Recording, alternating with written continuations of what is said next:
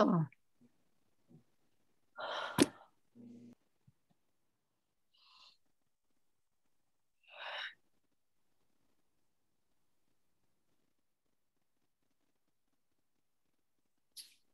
Greetings, beloveds. Greetings. Let your hearts be filled with the love of this seemingly chance encounter. Beloveds, it has been stated that there are no chance encounters. Everything has been scripted, everything has been designed. You can resist, you can balk, you can say no. And yet, when the voice speaks to you and says, talk to this person, and you do, and you engage, a miracle occurs. You have stepped out of the realm of fear, and you have stepped into the realm of love. It is indeed, each and every moment, an encounter with the divine. The divine within you encounters the divine within another. Mm-hmm. Namaste. We have all traveled together from times far beyond memory. We have been the teachers. You say, beloved, that you are reluctant to be a teacher, but you cannot help yourself, for that is what you are. Mm-hmm. Know that beings are placed before us, and there is always an opportunity to step beyond the realm of fear and to step into the realm of love. And when it was spoken to you to speak with him, you let go of your fear. You opened your heart to this being, and they shared with you their pain. There was forgiveness within you, and then forgiveness could be granted unto them. Every time that you're willing to say, this is where I am afraid, it releases you. There is instantaneous forgiveness, and then there is gratitude, and then there is love. Mm-hmm. What questions do you have? What is it that you would like me to confirm that you already know is the truth? I'm one of those people that needs like 5 confirmations over and over. So I'm going to ask you, and so you think this podcast is a good idea? I thank you for saying yes. Okay.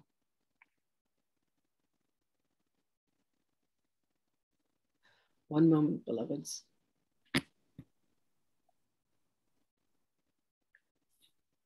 I thank you for saying yes. I thank you for the art. I thank you for the stories. I thank you for the willingness. You have been blessed with your partner as a role model to show you the ease. Mm-hmm. This will be a thing. Hmm. There is a graciousness to you. There is a humility to you.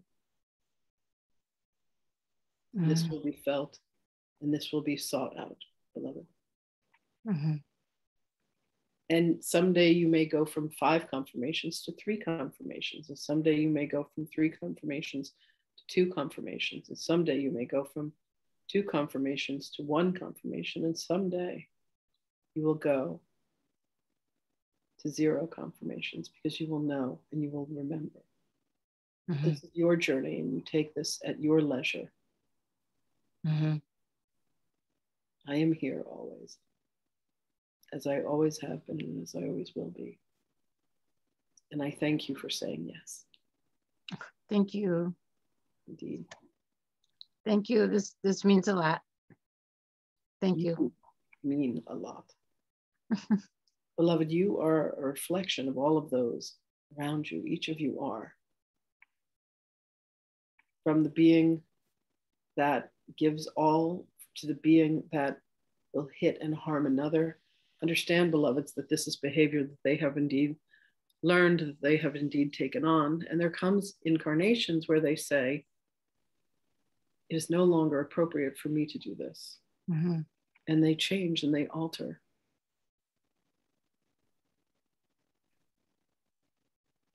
Evolution is occurring for each of you, for all of you.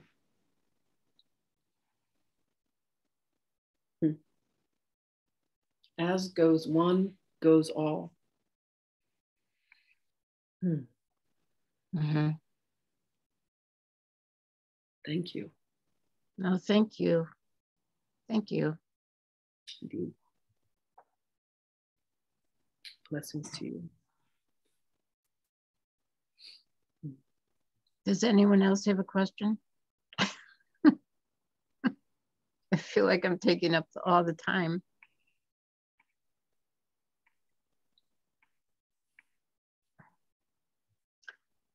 Well, I'll ask another if you're not going to ask anything. Is that okay?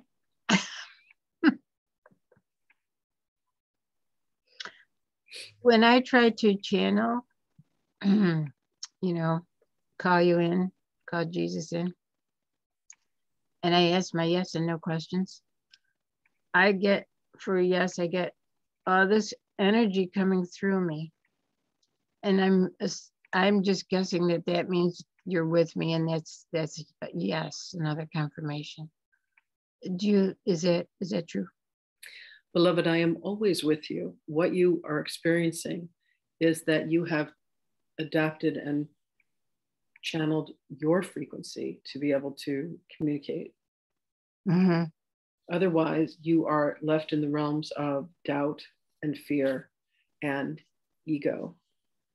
And when you come and you open your heart, indeed you feel me. Mm-hmm. We're very familiar one to the other. Mm-hmm. So in answer to your question, yes. Yes. And the choice is always yours. Mm-hmm. I am ever steady. I am ever present. Mm-hmm. I am the channel. I am the way. I am the conduit for you to experience your divinity. Mm-hmm.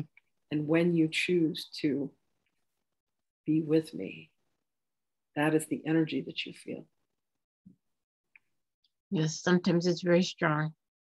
And I really love it. That makes me very happy. So thank you. Thank Indeed. you. Indeed. Confirmation.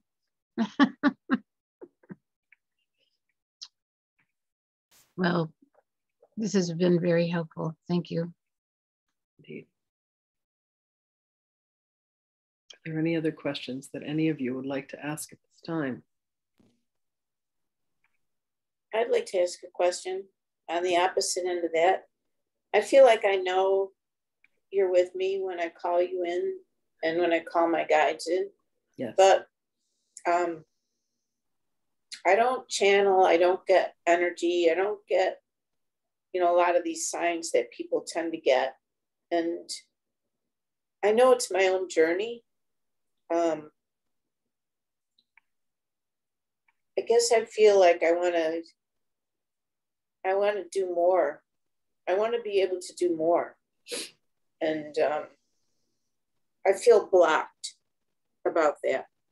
Although I feel like my guidance, the guidance that you're with me, it's almost a sure thing that I know what I'm supposed to do. So I guess I'm just wondering if I'm supposed to channel, if I'm supposed to be getting these bolts of energy. I'm not feeling it. Beloved, there is fear that you live with. Fear that you maintain over your future, fear that you maintain over your finances. There is a place there you have focused on the scarcity rather than the abundance. There is a place where you feel that life has changed so dramatically because you have changed your marriage circumstance. But if you could look at this as a way that you have freed yourself to experience an aspect of yourself that is no longer shadowed by calling yourself a wife, calling yourself a mother, if you would allow yourself to come to know who you truly are, you could have any experience that you desire. But there is still a place inside of you that is connected to and judges yourself for things from the past.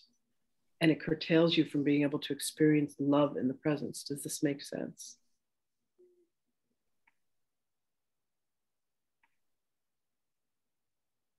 How do I get around that? Do I just go within more? You must release the past and the judgment and the concerns and the fears that you have, and bring yourself wholly into the present.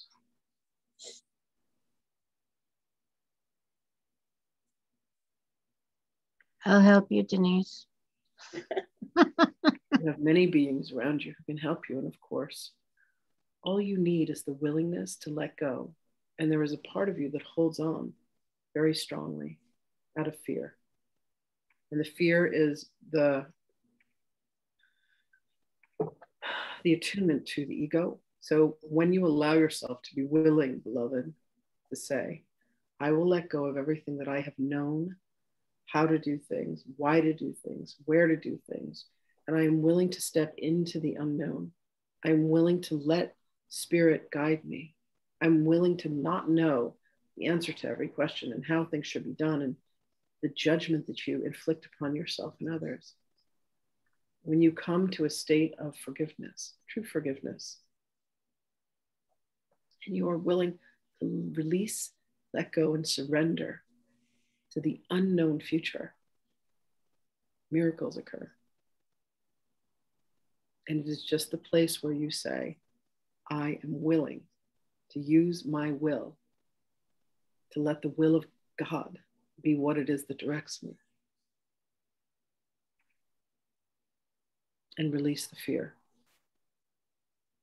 It is as if you are sitting at the top of a slide, gripping on so tightly, saying, I'm scared what will happen if I let go. And when you let go and you slide, it is the ride of a lifetime. But as long as you continue to stay at the top, gripping with fear, you will continue to be stuck as you have experienced. And there will come a point, beloved, where you let go. And in that letting go, you will experience all of the joy that you have been desiring. The reason why you stepped away from the relationship that you had, where you felt caged.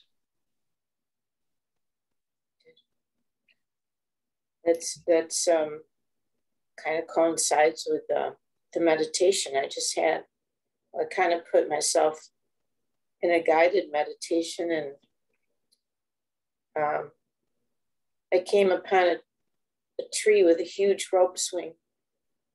And my guide was sitting next to me, my higher self, and we swung into the universe, into the stars, into the galaxy. And we swung way back, and we swung into another lifetime, but I couldn't quite see what the lifetime was. But it was a very freeing, it was a really freeing experience to be on this swing, going into the universe and then back. And then, so I see what you're saying, to release the fear. Let go, beloved. Yes. There is nothing to fear, and you hold on to the fear. Right. You have many here who will assist you.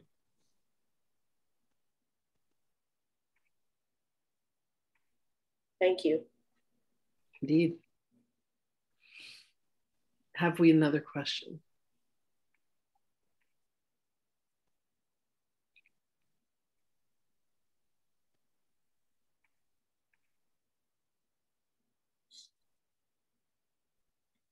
Nobody else wants to ask something, I will not miss the opportunity. I don't feel like I'm not free. I feel like the description of the Christed person describes me perfectly.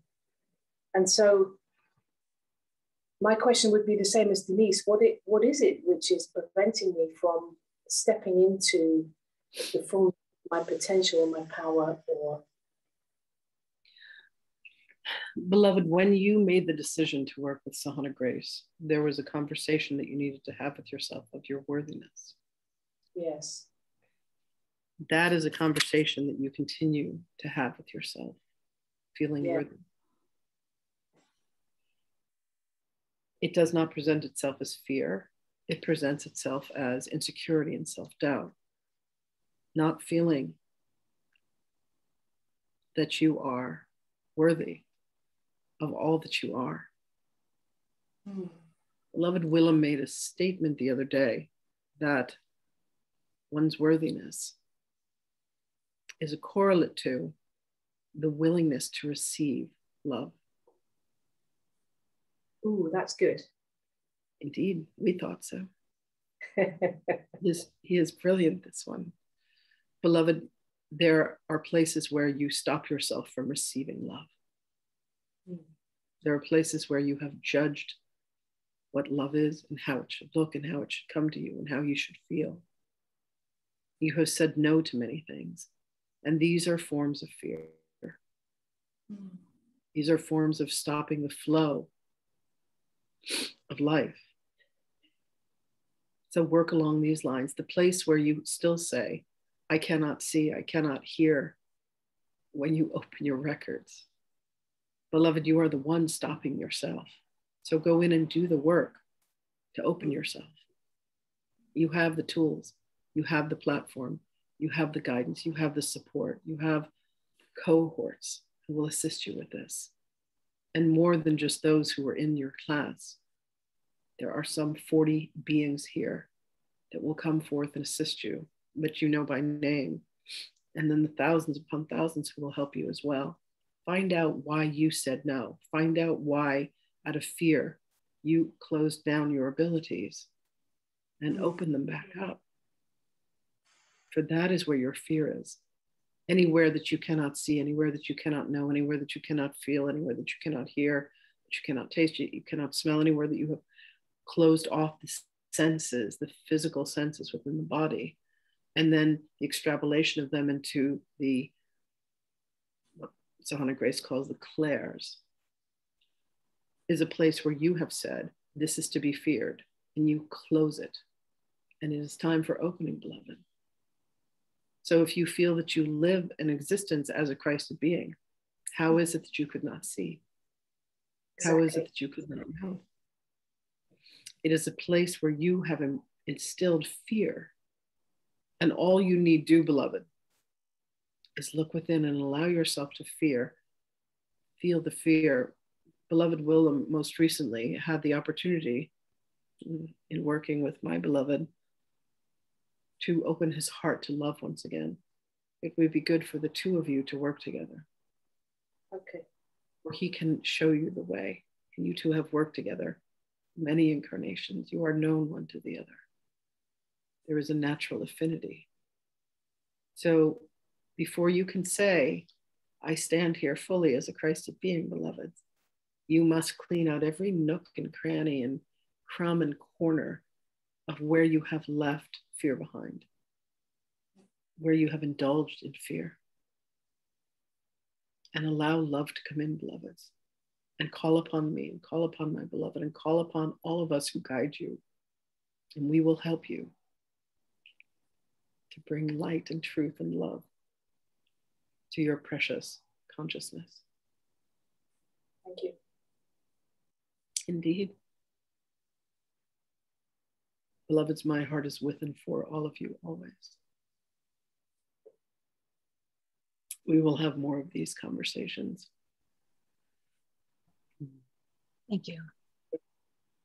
Indeed. Thank you. Blessings to you, beloveds. And I will speak with you again. Thank you.